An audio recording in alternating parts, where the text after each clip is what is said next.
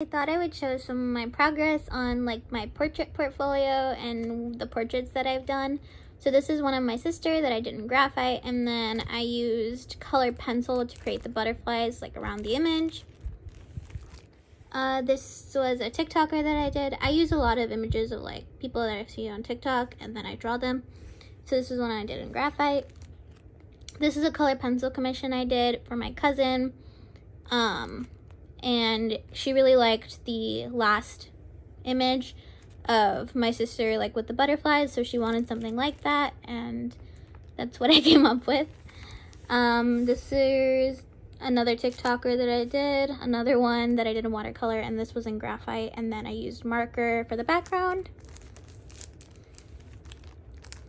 That one I had to take out because there's someone in that image that I probably shouldn't show. But this was a digital portrait that I really liked of someone that I just found on Pinterest.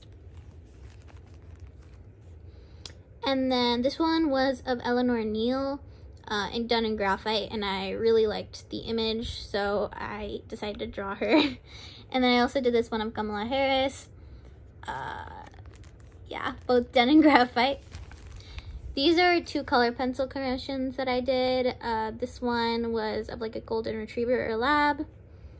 And I don't have the original copies, these are just prints, but, because I mailed them out. But this was this was like a pit bull that I did. And then also I digitally edited backgrounds on these two that I am using for my future portfolio going into college and stuff like that.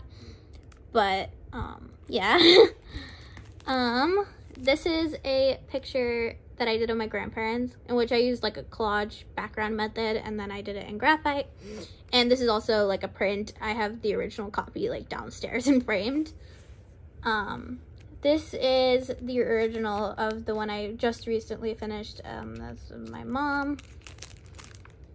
And then this is a really old one that I did like a couple years ago. So it's not that good, but I had to take it out to like place the new one in the frame. But yeah, this is like a charcoal drawing I did of my mom. And then there's still a couple of pages left that I'm gonna fill up with more portraits, because I do have a couple other portraits. It's just they're not like my favorite, so I don't put them in here. But I hope you guys enjoyed my little portfolio tour.